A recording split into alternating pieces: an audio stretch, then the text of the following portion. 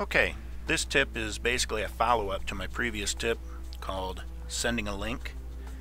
In that previous tip, I was showing my friend Kim how to send a link to her friends and family, basically by just copying and pasting the web address from the address bar and pasting it into the body of an email.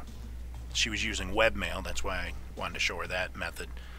Now, if you're using an email client like Thunderbird or Outlook Express, there's actually an even easier way to do it.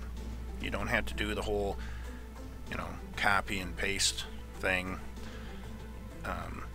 If you're using a browser like Internet Explorer or Mozilla Firefox or any of the top name browsers, they all have a feature for sending a link.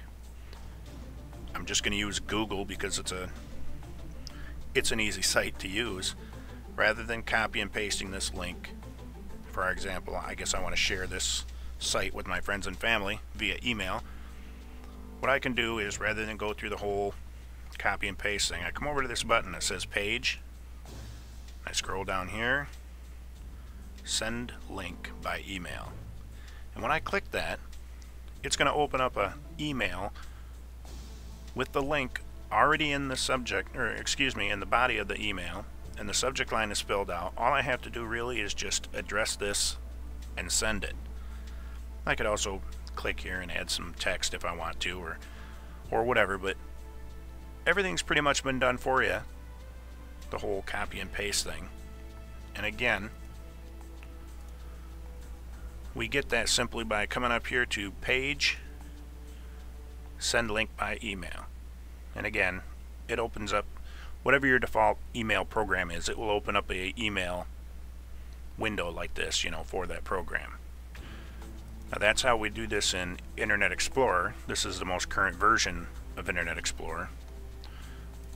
But if you're like me and you're a Mozilla Firefox fan, same thing, just a different location. You just simply go to the File, scroll down to Send Link. Same basic function. It opens up a email, subject line is filled in, I've already added the link, I just have to address it and send it, and I'm good to go. Show you that one more time real quick. Just click File, come down to Send Link, and it does the rest. Well, you do have to address it and click Send, but... So I hope that's been helpful.